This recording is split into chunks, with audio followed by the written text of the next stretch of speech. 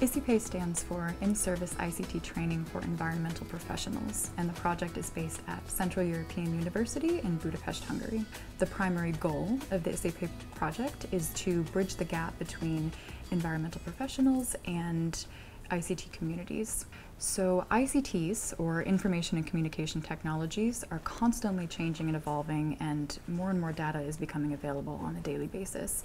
making it very challenging for environmental decision makers to stay updated on all of these changes. So the ISEPEI project aims to address this challenge by conducting a series of workshops here at CEU in Budapest for environmental decision makers focused on the potential use and application of ICTs in various environmental themes. The ICTs we're focused on are Geographic Information Systems, GIS, remote sensing, citizen science, big data, distance learning, and various others. And the primary goal is to show environmental decision makers that these technologies are easy to use, accessible, and greatly improve data-driven decision making. On behalf of the United Nations Environment Programme, we're very happy to have this partnership with the Central European University, which looks at building capacity of professionals on environmental issues. With environmental education, UNEP, the United Nations Environment Programme, has been over the past 40 years looking at building capacity throughout the world,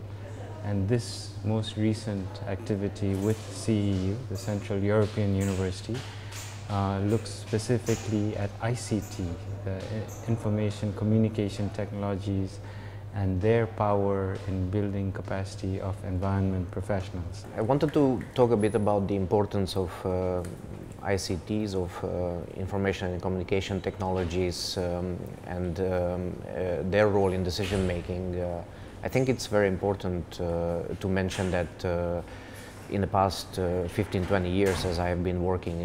for the United Nations, we've seen the importance of these technologies grow more and more. We, of course, try to reach out to as many as possible countries and decision makers in raising their awareness of these technologies, but universities are very important in helping us do that because they have the research facilities, they have the infrastructure, they have the teaching capacity, and they have the network to bring together experts, students, practitioners, and promote these technologies to a wider audience. And this is where we would like to work closer together with the Central European University and also partner in the future in such summer university and other events as possible. It's been a second time that we joined the activity within this project, and it's our pleasure to join this year again the summer school of the Central European University. I represent here the Black Sea Commission's Permanent Secretariat, and I would like to say that this activity is also a part of our ICT activities. And it was a pleasure to join this summer school, and we presented also what we are doing in the Black Sea region, and also had a chance to get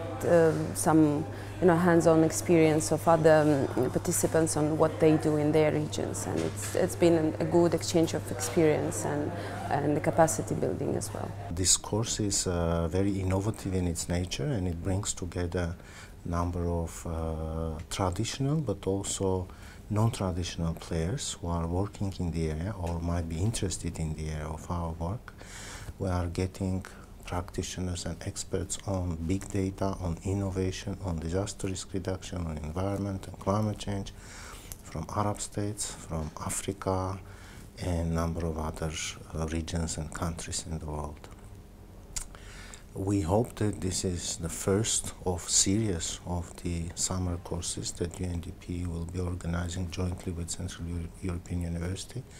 We appreciate the partnership with the CEU and look forward to working with them in the future. Our organization, EcoCity Builders, is based in the San Francisco Bay Area, and we're an educational nonprofit that works with cities and specifically neighborhoods and citizens to improve the quality of the environment and quality of life